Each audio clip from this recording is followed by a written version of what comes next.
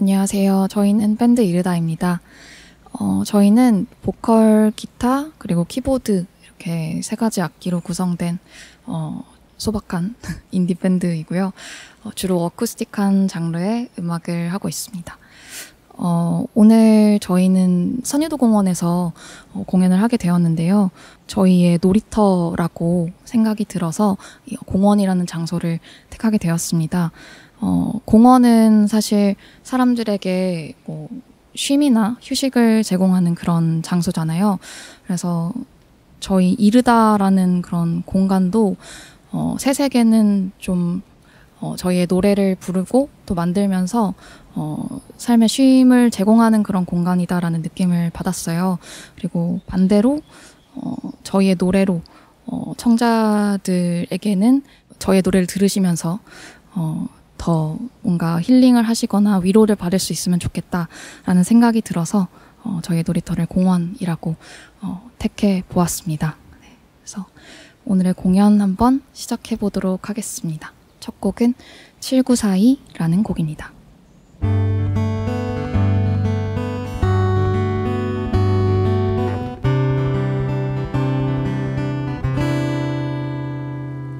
너는 내게 처음부터 친구가 아니었는데 왜 친구이길 바라나. 그저 말없이 내 곁을 떠나주는 게 내게 예의란 걸 넌 몰랐나. 사랑이 언젠가 끝나면 뒤돌아서지 않고 마주칠 수 있겠나.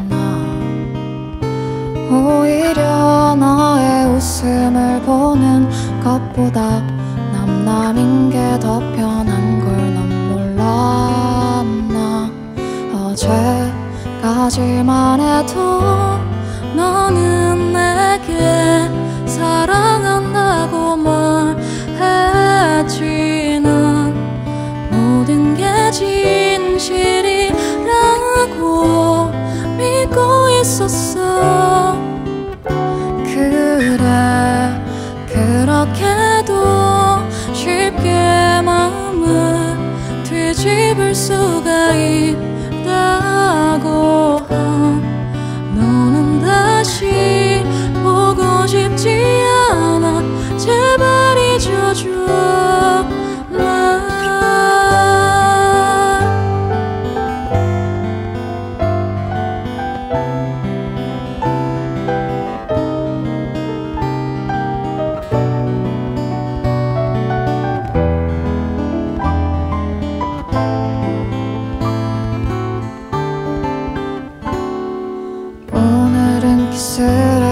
그댄 함께 영화를 봤지. 네가 말하는 우리 사이 아무리 시간이 지나도 변하지 않는 게 있는 쌓인 추억 같은 거야.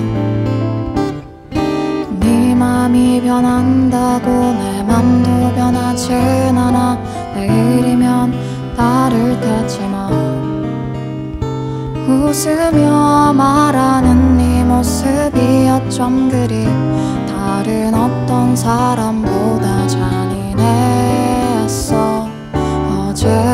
어제까지만 해도 너는 내게 사랑한다고 말했지. 난 모든 게 진실이라고 믿고 있었어. 그래, 그렇게도 쉽게 마음을 뒤집을 수가 있다고. 너는 다시 보고 싶지 않아. 제발 잊어줘. 날 우리의 만남은 언젠가 먼지만 쌓여가겠지만 아직 난 자신이 없어. 너와 나의 사이는 뭐였을까. 숨 쉴 틈도 없이 내 부족한 그 말들이 너무 커서 귓가에 맴돌 뿐 들리진 않네. 그래 그렇게도 쉽게 마음을 뒤집을 수가 있다고 한 너는 다시 보고 싶지 않아. 제발 잊어줘 날.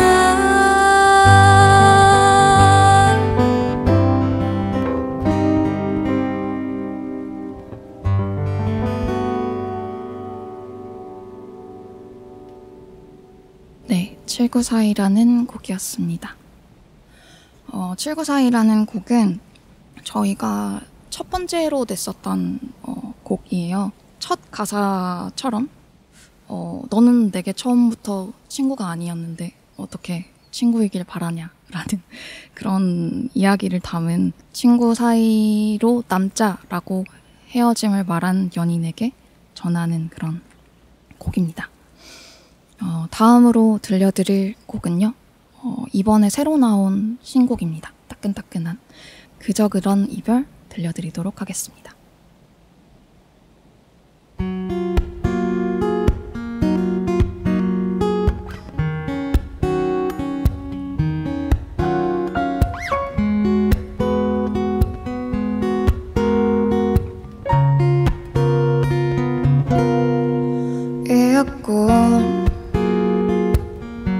너를 사랑하게 된 날 어쩌면 한참 전부터 시작된 거겠지.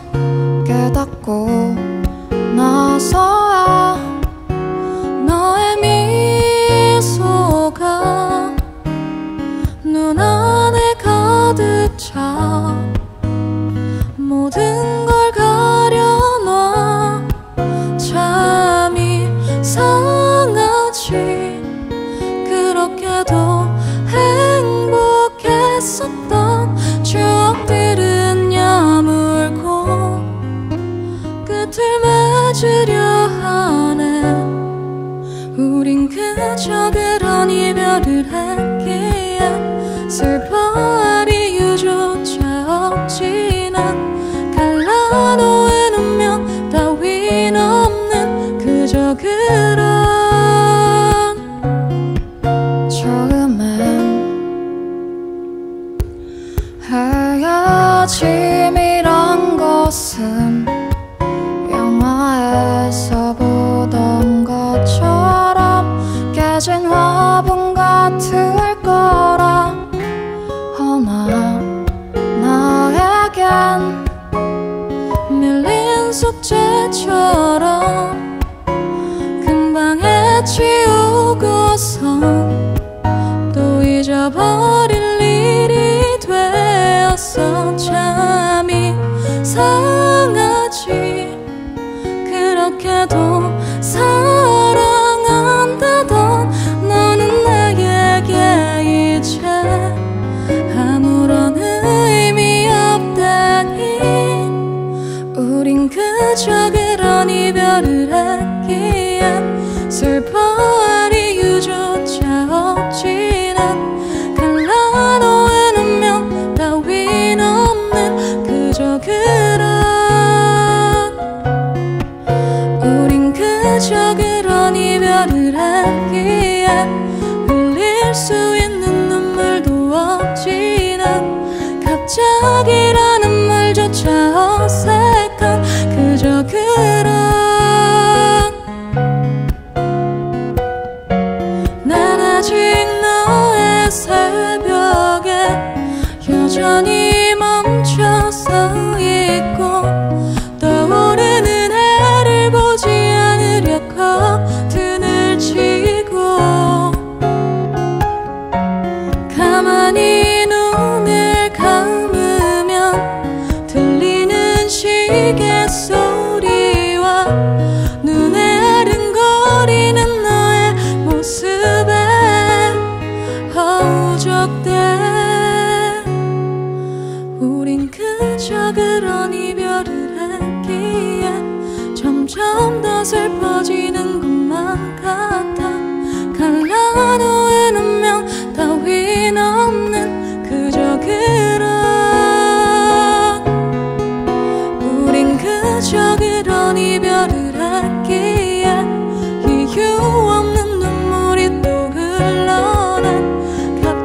시작이라는 말조차 어색한 그저 그런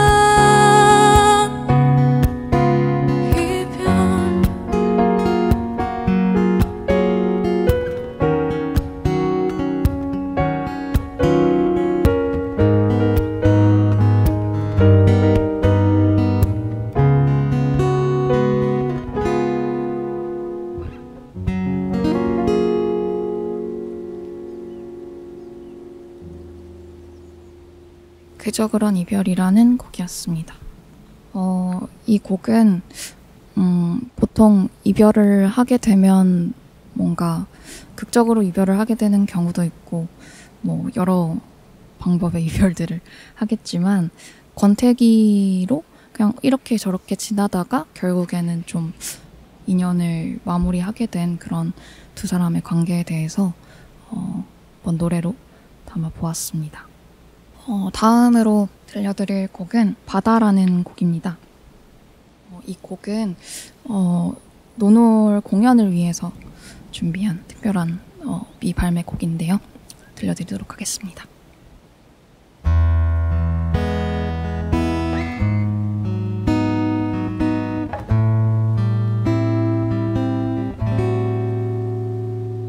끝이 보이지 않던 내 바다는 떠나가고 이제 내게 남은 건 움직이지 않는 배 한쪽과 노뿐 달리 방법이 없어 나는 가만히 앉아 다시 우리 저를 때까지 널 기다려 그렇게 흘러간 시간이 내겐 전혀 아깝지가 않고 바람이 반대로 부는데 난 다시 미소 짓네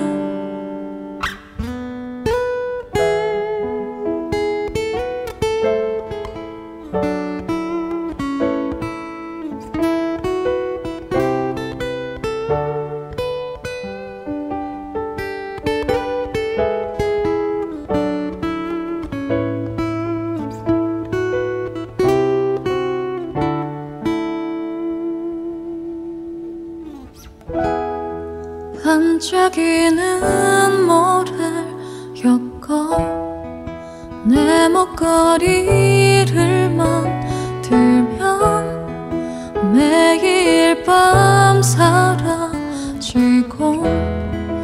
또다시 날 그리워하겠지 수많은 별이 저 위로 떠올라 내 눈에 담기면 그 눈을 보았던 내 눈엔 눈부시는 하수가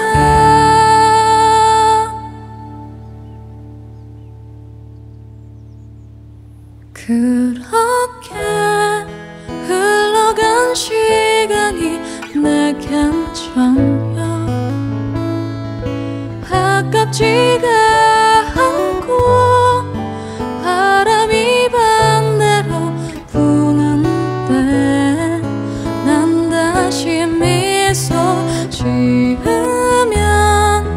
발가락 사이로 느껴지는 너의 따스함들이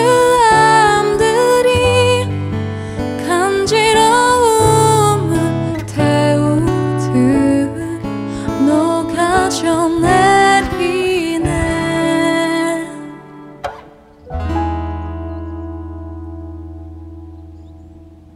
바다라는 곡이었습니다. 이 바다라는 곡은 누군가를 사랑하는 마음을 바다에 비유한 그런 곡이에요. 그래서 가사를 들어보신다면 밀물과 썰물에 대한 그런 이야기가 나오는데 바다가 잠깐 사라졌다가 다시 돌아오기를 바라는 그런 마음을 그런 사랑을 표현한 곡이라고 봐주시면 될 것 같습니다. 마지막 곡만 남겨두고 있는데요. 마지막 곡은 8월의 끝이라는 곡입니다. 가을에 8월의 끝이라는 곡을 부르는 게 좀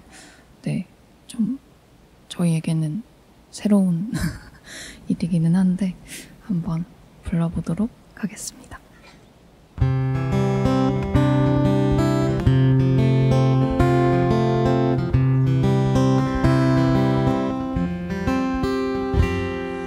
풀잎이 녹여진 듯한 어스름한 녹음 사이에 나의 진한 그림자요 또 다른 그늘이 생겼어. 낮보단 밤이 편해도 창밖에 햇살의 미소가 하늘에 떠가는 구름 하나하나의 이름을 붙여 흐르는 땀에 선풍기 앞에 달려가 바람을 입에 가득 시간은 또 흐르고 쌓여 꺼내보게 만들지 조금의 시원함도 행복이 되어가는 8월의 끝을 스쳐 지나가.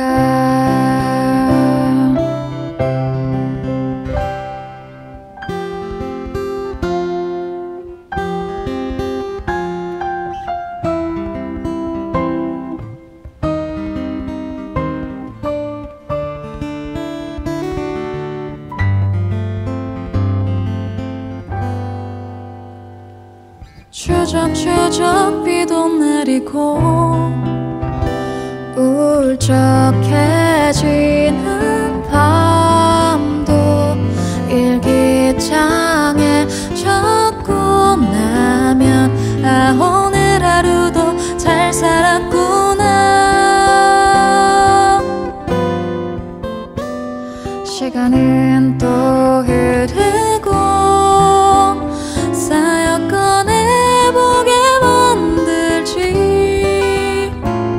조금의 시원함도 행복이 되어가는 8월의 끝을 스쳐 지나가 스쳐 지나가.